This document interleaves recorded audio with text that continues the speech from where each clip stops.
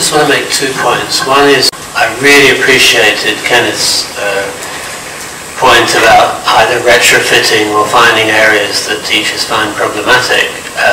He was too polite to say, but I don't have to worry, I don't have to be elected.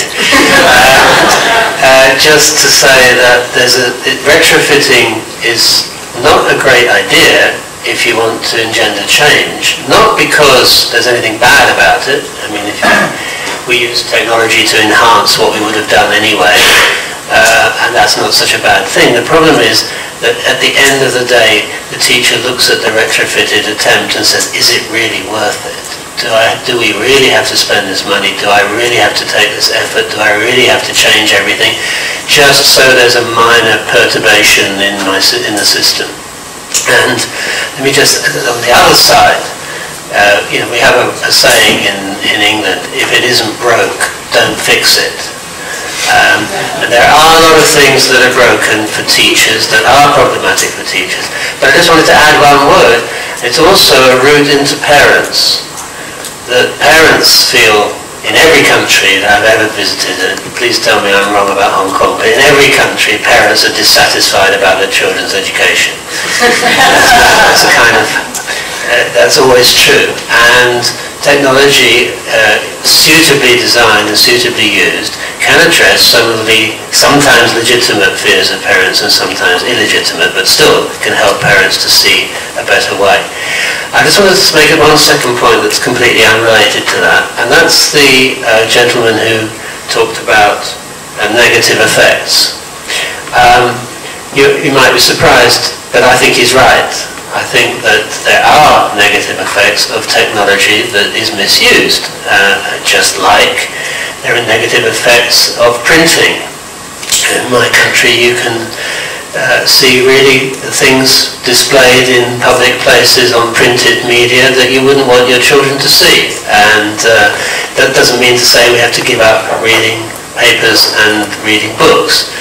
But I wanted to just share with you, Celia and I have just done a research project looking as deeply as we could at the kinds of knowledge that employees in a large variety of sectors need in the 21st century. By the way, that's now, that's not 2020. And it turns out there are things that they no longer need to know.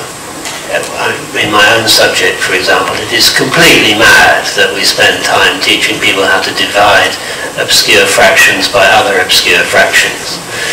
But it turns out that there are new things that ordinary people, need to know that were unthinkable before. And if I have time, can I just share with you a shocking example of what I mean that I came across a few months ago? 1 minute. There's a website which states conclusively that global warming doesn't exist. And it contains the following sentence. There is no evidence for the human beings affecting climate change. The only evidence exists in the form of computer programs. I find this a completely shocking thing that anybody could say that and be fairly assured that people will nod their head and say, yeah, well, it's only a computer program. What other kind of evidence are you supposed to have for the effect of global warming in the year 2050? So I think we have to, that's a new kind of knowledge that people need. What is a computer program? What does it mean to isolate the key variables? What does it mean to build a mathematical model? Everybody needs to know that, not just mathematicians.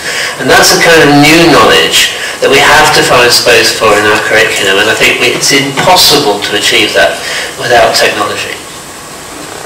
So, you in 1 minute? 1 minute for 1 over 3 points. Yeah. First of all, I think there's a global campaign going on. It is a matter of learning rather than a matter of technology. And I have to say that the basic concept and the basic theme of the campaign is still rather unclear to everybody. It is clear to the converted view. But there are still a lot of people, even in education or even teacher training and education research institutions, who don't think that learning or e-learning has anything to do with their daily routine. And so I think we have to we need champions like in Hong Kong like Nancy, but now we also have champions in the political arena like Kenneth. And the second thing is building alliances. It's a campaign, therefore if you really want to engineer, you have to build alliances.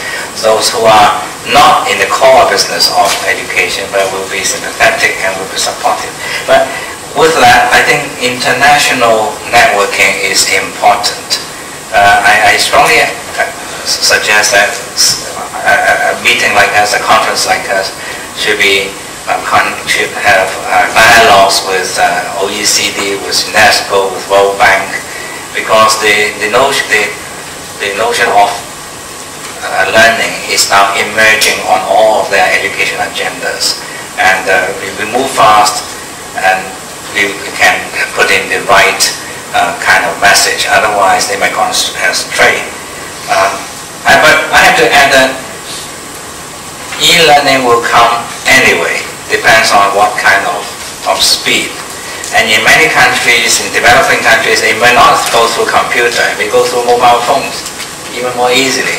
However, what is the real challenge is actually the learning in the ethical values, moral dimensions.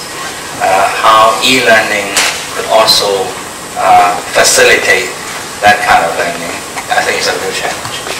Thank you very much. Just to close, I want like 1 minute.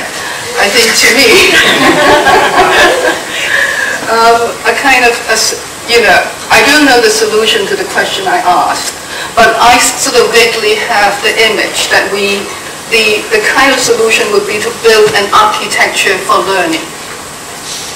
We've been, thinking, there's a lot of talk about, learning organizations, and so it's learning individuals. We all have to change. And the alignment, how can we align? I think the only way we can align is through learning.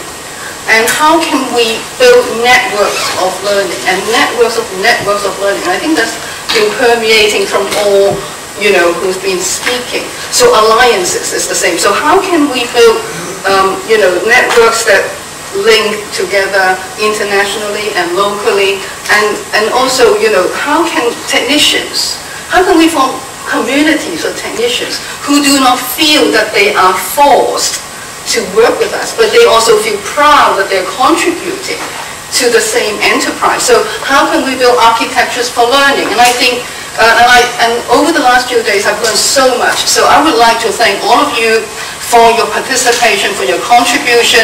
I would also like to thank all our co-organizers, the EDB, Microsoft Partners in Learning, our co-sponsors, the Strategic Research Team on Learning Sciences in Hong Kong U, Promethean, and the Education Technology Corporation, and of course to all of you, especially for those of you who've come so far. So thank you very much and have a great weekend. And for those of you who have come off far, I hope you will enjoy, if you're staying longer, enjoy Hong Kong and have a great trip home. Thank you.